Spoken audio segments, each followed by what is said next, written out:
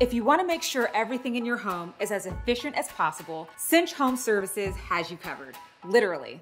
The hot topic today, water heaters. That's right, I'm going to show you how to wrap your water heater.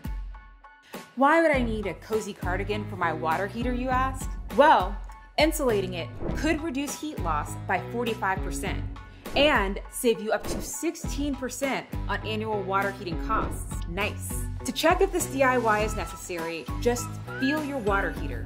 If it's warm, you're losing heat. If you're not sure, an R value of less than 24 means you should consider wrapping it. You'll need a tape measure, marker, scissors, a water heater insulation blanket kit, gloves, a dust mask, and tape. You probably already have most of these items at home, but everything you need should be available at most hardware stores. The first and most important thing you're going to want to do is turn off your water heater.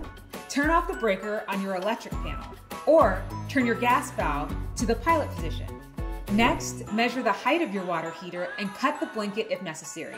Also, mark where the controls are and cut those spots out. Make sure the top is left open, like this. Then, wrap the blanket around the water heater, line everything up, and tape it into place. Now that your water heater is all snugly and no heat is escaping, turn it back on.